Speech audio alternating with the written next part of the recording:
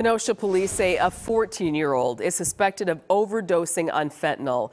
Detectives say it happened earlier this month in Kenosha County. Fox 6's Brett Lemoyne shows us why police say this case is far from closed. If you're doing a drug that does not come from a pharmacy, it's likely fentanyl is in it. Kenosha police are still investigating, but they say a 14-year-old's overdose earlier this month on the city's south side is likely tied to fentanyl. Is that concerning to the department?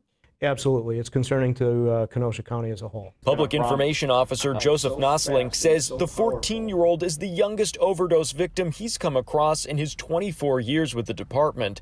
He says the county has seen a steady increase in fentanyl deaths from 3 in 2014 to 40 last year. The data that we have so far would suggest that we will likely exceed what we did last year. This sign behind me may be difficult to read, but one mother says more needs to be done in education before another life fades with this epidemic.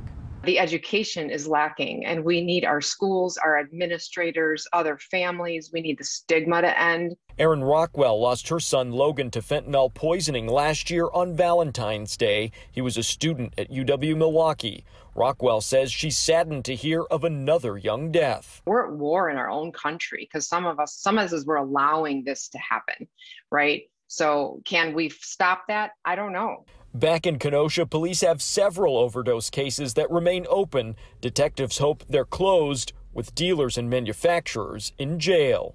There is a possibility that we could piece together enough pieces of that puzzle to link that person's death back to the person who sold them the illegal drug. In Kenosha, Brett Lemoyne, Fox 6 News.